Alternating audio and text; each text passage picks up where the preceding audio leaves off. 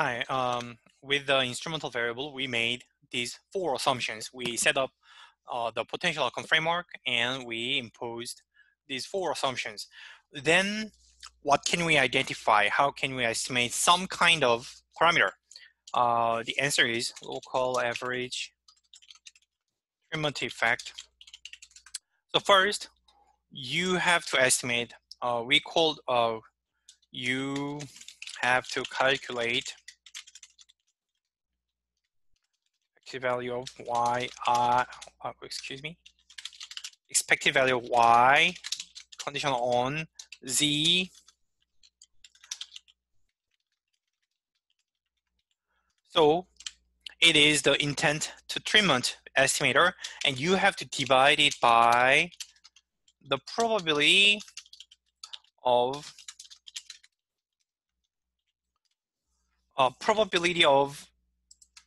the difference in propensity score, the probability of taking treatment affected by the instrument.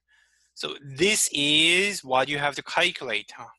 This is called the wild estimator, and it is the same as the OLS coefficient from the regression of y on d using z as IV. So on where d is binary and binary instrument. So this is the wild estimator. We call this the wild estimator with binary treatment and binary instrument. And what is interesting here is under the assumptions, the wild estimator equals to, so let me write it as gamma. The wild estimator equals to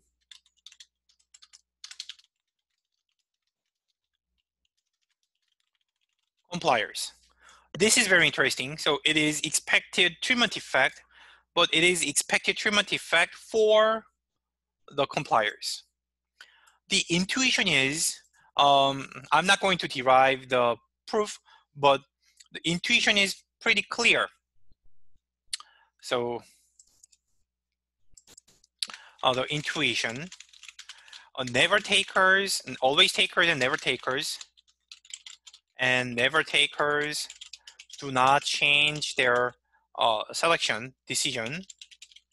So they do not provide any information by the randomization of Z. So they do not change the decision no matter what no matter what Z is. So randomization in Z does not extract any information from them. So they do not provide any information about from the randomization of Z.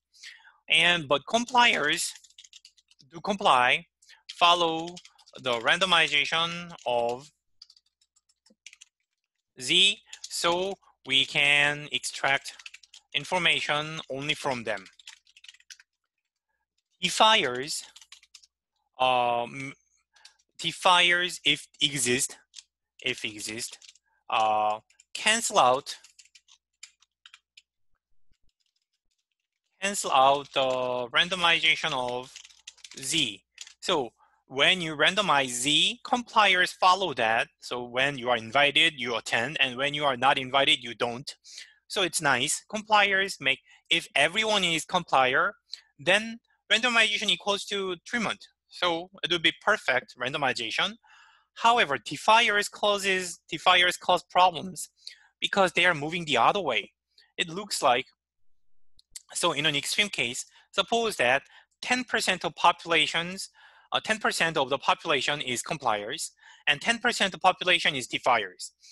Then when you switch between two instruments, the instrumental variable, invited or not, some people change their decisions, like compliers change the decision, but this decision is canceled exactly by the defiers. So it looked like no one is changing their decision due to the instrument. So defiers cancel out the effect of compliers, so it contaminates the parameter, the causal inference. It's not working well with the randomization in D.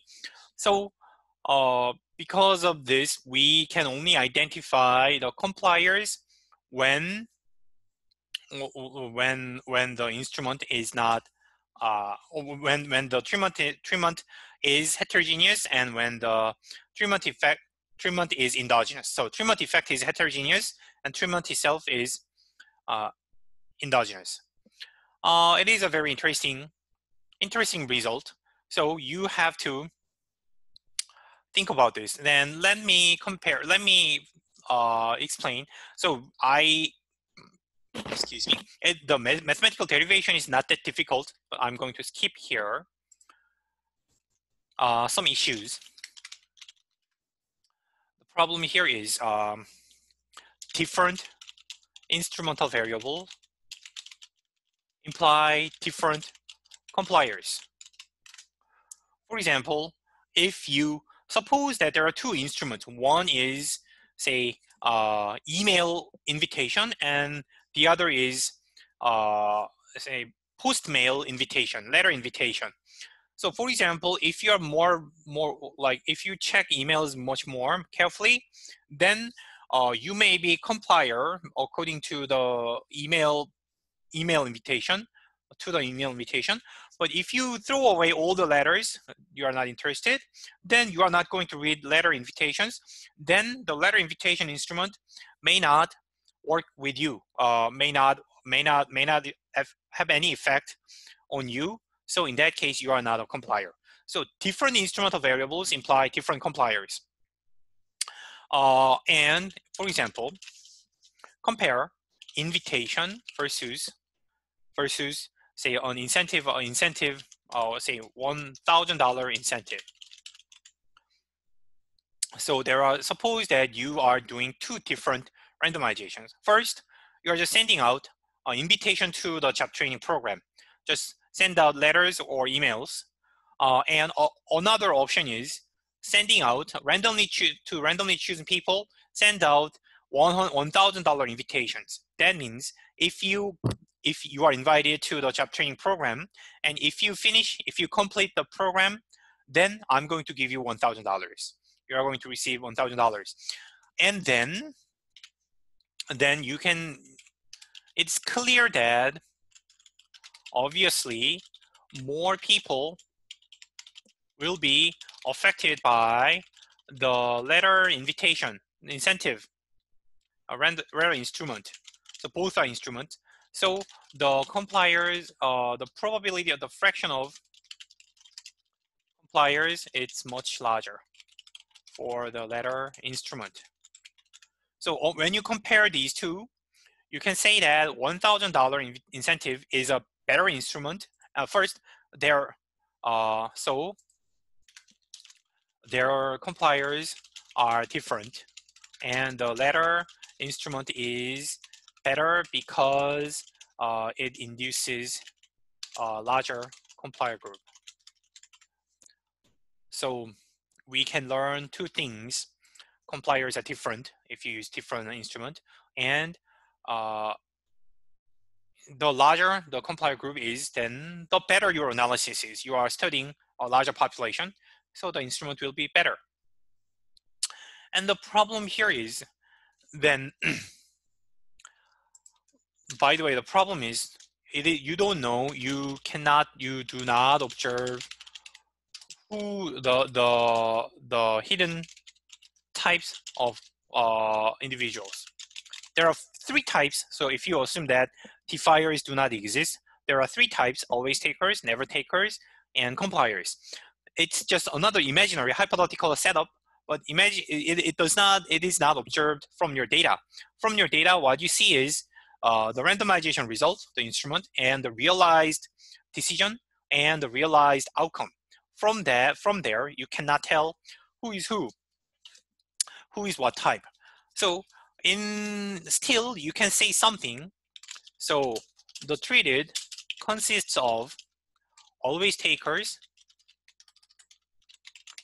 and so there are two types, always takers and invited compliers. And consists of those who do not participate in the program consists of never takers and not invited compliers. So you can imagine what's going on. So in the among the treated, some are invited and but some of the always takers could be invited. So you have to be careful. But the main difference here is you can calculate the probability of compliers. You don't know who is who, but you can calculate the probability, how many of the individuals are compliers. It is by compliers, can be written as probability of d equals to 1, probability d equals to 1 given c. So this shows that this is the probability of participation among invited, among not invited. So like this shows the difference, shows that the effect of invitation by increasing the invitation, like by inviting someone, the probability of participation increased. That is exactly the compliers. Only compliers make change. Only compliers changes their decision by the instrument. So the difference due to the instrument captures the probability of compliers. That's another interesting issue here, property here. And interpretation is, the major problem here is interpretation is tricky because compliers is not observed. Compliers are not observed, and it is just purely theoretical and randomization, result of randomization, and it's nothing to do with anything in the real world. So if you change the instrument, compliers change. Then how can we interpret?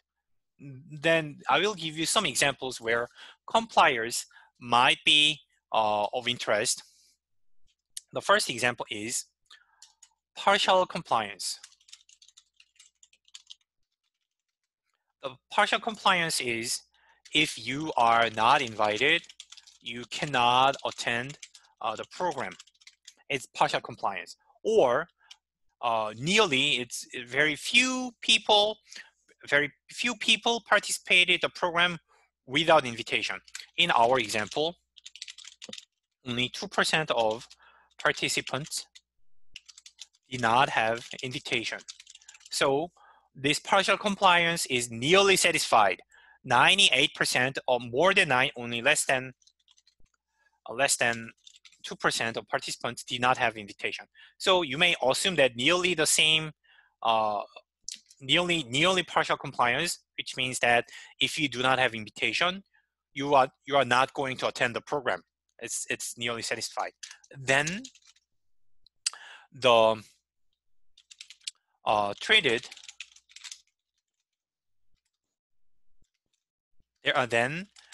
there is no always takers. So always takers are defined by those who attend the program no matter what the invitation is. However, if this is true, if you're invited, then you cannot attend the program, then you cannot be an always taker, right? So thus, the traded is only invited compliers. In our example, so let me write it as in our example. So the compliers take more than 98% of the treated. Thus, the average treatment effect for compliers is can be understood as is very similar to the average treatment effect for the treatment on the treated. So you may interpret the local average treatment effect. This is the local average treatment effect. Local average treatment effect is average treatment effect for compliers equals to the average treatment effect for the treated. Therefore, you can and if your parameter of interest is treatment effect on the treated, then local average treatment effect can approximate that. And another way to interpret the compliers is using marginal group. So marginal group is those who are on the margin of participation. If you make a small change, they are going to change their decision. So that their first group, so those are the first group affected by a small change. So like we are studying the marginal group because they are on the border. If you reduce the subsidy, if you reduce the incentive or the program, then they are the first ones who leave the program. But if you extend the program, the marginal group is the first people who are going to attend the program. So, and in many policymaking decisions, those marginal groups are important. And compliers are, if complier group is a small fraction, we may interpret them as the marginal group. So those who are attending the program by an invitation means that even without any incentive, just by invitation, they're coming to the program. That means if the government advertises the training program more actively, then you can include them directly, like on the first hand. So you have to study if advertisement is effective or not by looking at those marginal group. And the marginal group is the complier in our analysis because they are coming to the program by a small invitation. Short invitation can do the same thing. And okay, we are now the next topic is to consider two-stage least squares. Two-stage least squares with multiple IVs. We are going to think about this problem. So far, our setup was only for binary instrument, but it does not allow continuous instrument or multiple instruments. In that case, the potential outcome framework does not work, or it would be too much complicated. So we have to think about multiple instrumental variables. When you have multiple instrumental variables, we have to think about two-stage least squares.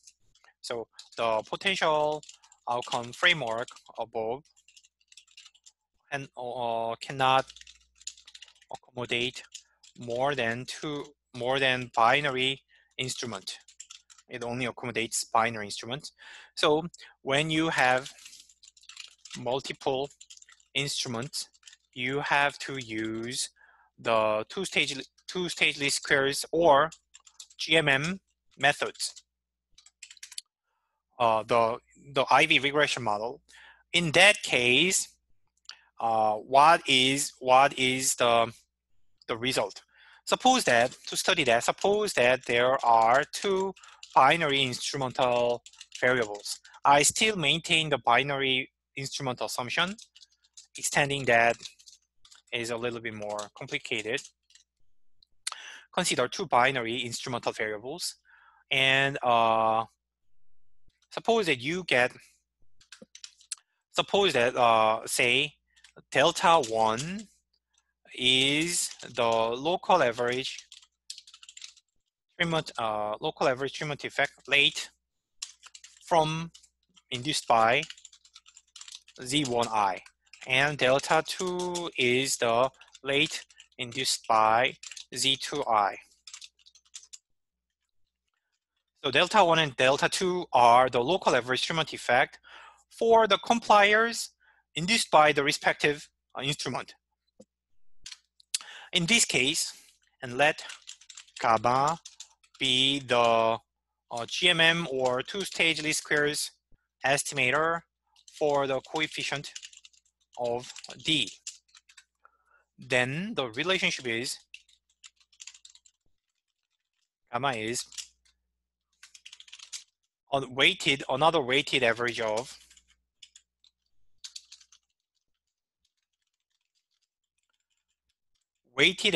delta 1 and delta 2.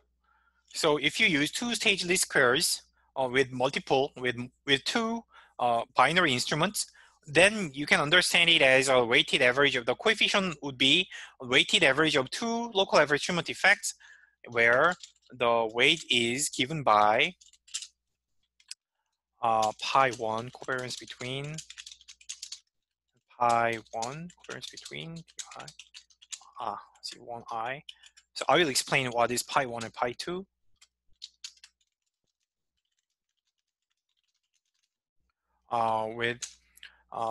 And di is pi 1 Z1I plus pi 2 Z2I plus eta. So this is, suppose that this is the first stage regression model. First stage regression in the two-stage least squares. If you think about two-stage least squares, this is the first stage regression model. Pi 1 is the coefficient of Z1, pi 2 is the coefficient of Z2. And then the pi 1 and pi 2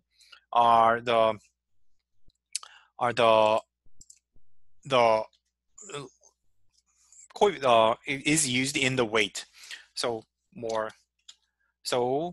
actually the pi also has the same covariance between D and Z, and what's interesting here is, so the weight is determined by the covariance between D and Z. Also pi 1 and pi 2 captures the covariance between this guy and this guy. So what matters here is, so instrumental variable receives more weights if it is more correlated with the treatment. If the instrumental variable has larger correlation, then it will be receiving more weights. Okay, let me check. I'm not sure how much I did. If I need more time, I think this is the last video. If I need more videos to upload, then I'm going to continue a few more issues related to this. But I guess this will be the last one. Thank you for your effort throughout the semester, and I enjoyed online teaching. I was happy to record my lectures online. It was much easier, and I could do better, I think. So thank you for listening, and good luck with your final exam, and stay healthy. See you later.